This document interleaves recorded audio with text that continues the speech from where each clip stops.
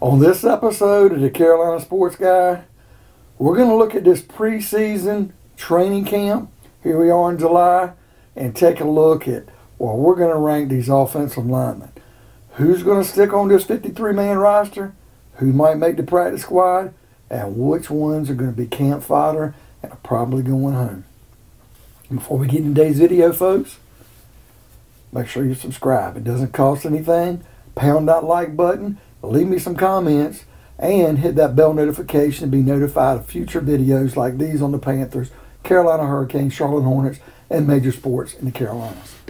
Okay, folks, I'm going to kind of look at this ranking. There's 16 guys, and I did want to make a little public service announcement here right now. If you've already seen the video I did on the running backs, I made a terrible admission, and I deleted a player I didn't mean to. I had him written on the list at running back, and I had him ranked, and somehow, drawing lines and whatever, I crossed him off by accident. And when I went back and edited the video, I didn't realize I had did that until I started putting this list for other positions together. And I don't want to leave anybody out, because you look like you got egg on your face if you leave a guy out and he makes the team. And I don't think he'll make the team, but I've had a lot of good things from him. But the running back I left off was the rookie out of UAB, Alabama, Birmingham, Spencer Brown. I've had a lot of good things about him. I think he could stick on this roster. I don't think he'll make it because of how deep we are. He's definitely not going to pass McCaffrey or Chuba Hubbard. Some people think he's going to be better than Rodney Smith or Trenton Cannon or Reggie Bonifant, and he might be able to surpass one or two of them and make the practice squad, but I don't have him making the 53-man roster, and I don't have him making the practice squad, but I will be rooting for him now because I feel so bad I left him off, folks. And I did have him at the 7th rated back. I did have Mason Stockey, the fullback, just ahead of him. Some people think that's a mistake. I'm only looking at the value of the position. But I did have him ahead of Darius Clark out of Newberry College, who I had at number 7, and I'm bumping him down to number 8 and putting Spencer Brown at number 7. So I didn't want to mention him. Sorry about it. Nobody's caught it so far. Maybe by the time this video gets posted, somebody will say it. But like I said, I didn't want to put his picture and his name up and everything and give that out before we started this content today. All right.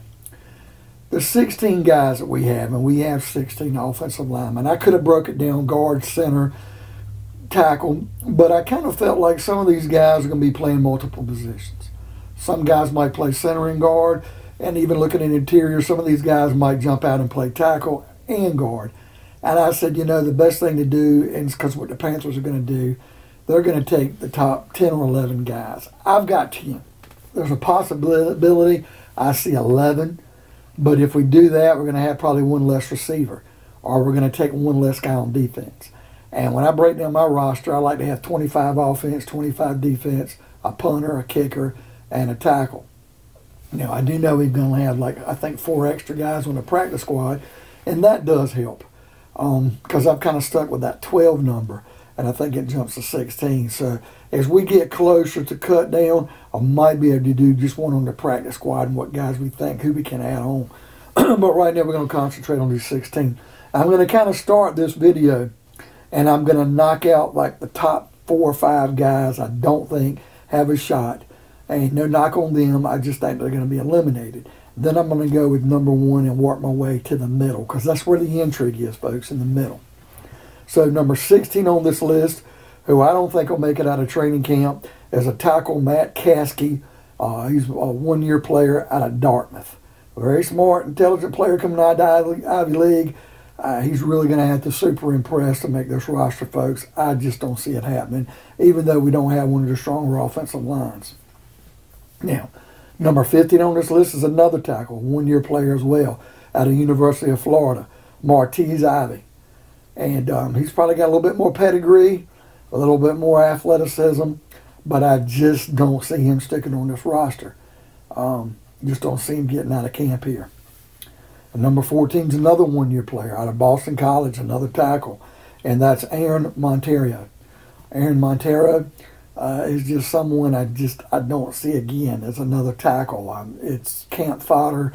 We're going to get a look at these guys, and who knows, one of these three, you never know, could really impress and move up to making the practice squad. You just don't know. But right now, I've got him at number 14. I don't have him making the list. Now, number 13 is actually a guard, but it's another one-year player, and he's from Auburn, and that's Mike Horton. I see Horton as being the worst guard on this roster right now, and I don't have a position for him, so I think we'll let him go. Now, number 12 is where we get a little bit of intrigue, because number 12 is a one-year player as well from Baylor. And remember, if he's 1 year from Baylor, Coach Matt Rule and his staff, Phil Snow and the other guys, even though Phil Snow's the defensive coordinator, but a lot of these guys are very familiar with him, and that's the center, Sam Tecklenburg. Now, he's got the advantage of having Matt Rule and knowing these guys, so he knows what to expect. Number 2 advantage he got is he plays a center position. Probably would help more if he could play some guard, but the thing is, we're razor thin at the center. And if our Paradis doesn't keep up or gets injured, we got to look for a center. And it's just a guy, I think, that we're going to probably try to stash on the practice squad. Now, he could make the roster and surprise. But I think at the end of the day, this is a guy, unless he just shits the bed and kerplunkies, he's definitely going to be on the practice squad. Now, that's number 12.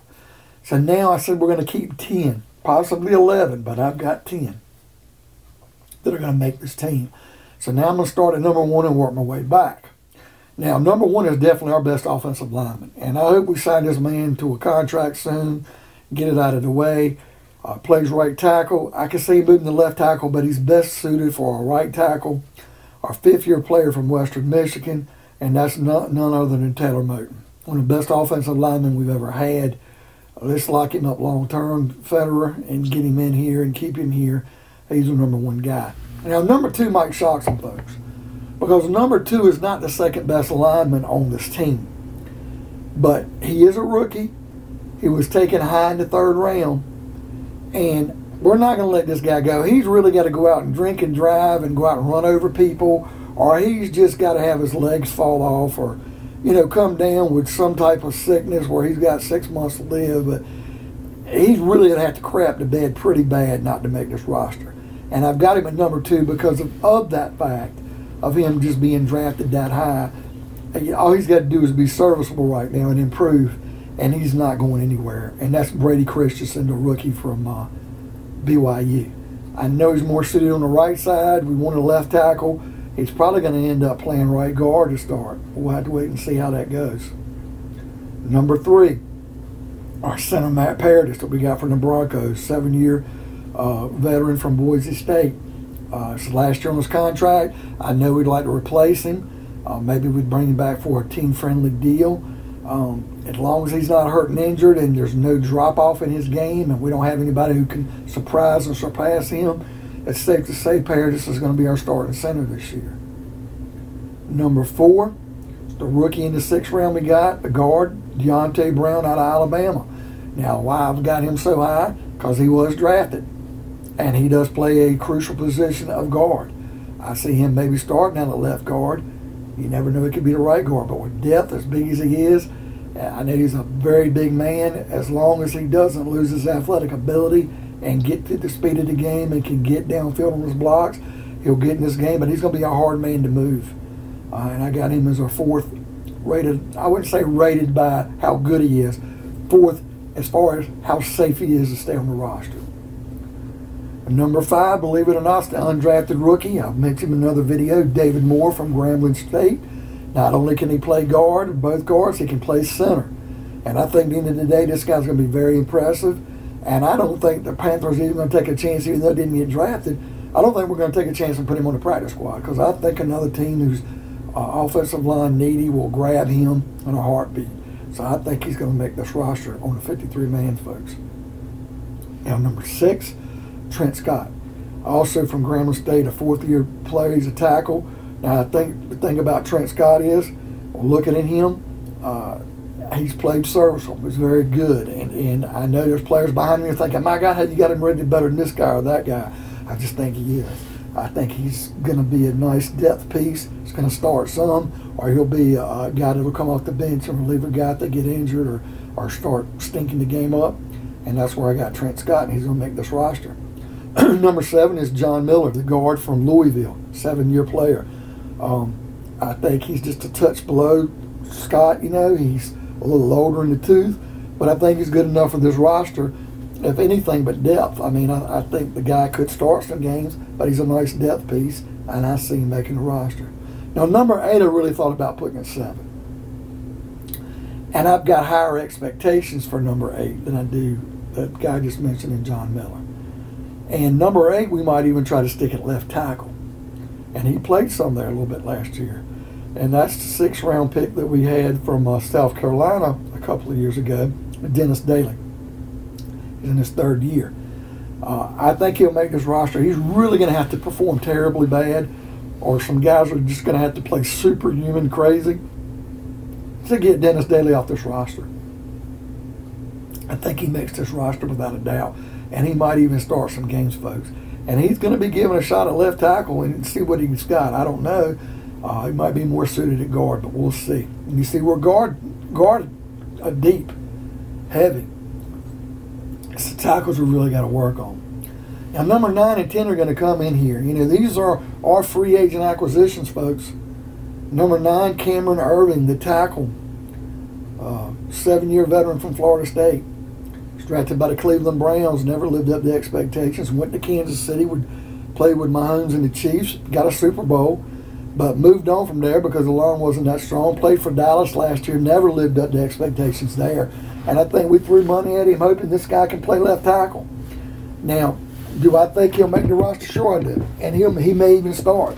But let me tell you something. If Dennis Daly plays better than him and starts, or if Cam Irvin gets in the game and craps the bed and that left tackle looks terribly bad, and we got some younger guys that can play just as good, don't be surprised if we don't move away from him. But right now, I think because of how weak we are at left tackle, Cam Irvin, we're hoping will be serviceable.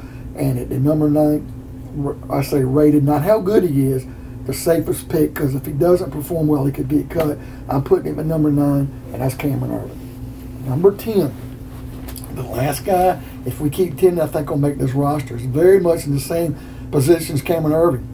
Pat Elflein, the offensive lineman that can play guard and tackle, a 5-year veteran from Ohio State, is coming to us from the Minnesota Vikings. A lot of Viking fans did not like his game. Some think he stunk it up.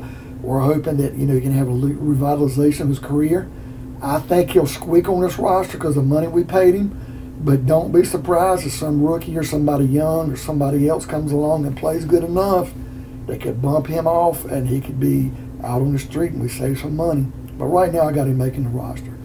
So I've covered 1 through 10. Earlier I covered 16 all the way up to 12 because Tecklenburg was 12 on the practice squad. So who's the 11th player? That where if we could keep one more offensive lineman at 11, I'd say he may be the man. But if we don't keep him, and we only keep 10, and he falls at number 11 where I think he falls, he's not going to be put on the practice squad, folks. He's just not going to be. And Marty Herney drafted this guy in the 2nd round, moved up 10 spots, gave a 3rd round draft pick away. He's never lived up to his bill. Now, if we could move the guy to guard, he might be a better guard, but we didn't draft him as a guard. We drafted him as a tackle, and we need tackle. But, you know, if he would bolster better than any other guards, we'll put him there. But the guy seeing at number 11 right now, and I wouldn't say it's going to be a surprise cut, I want him to make the roster because of what I think he can be.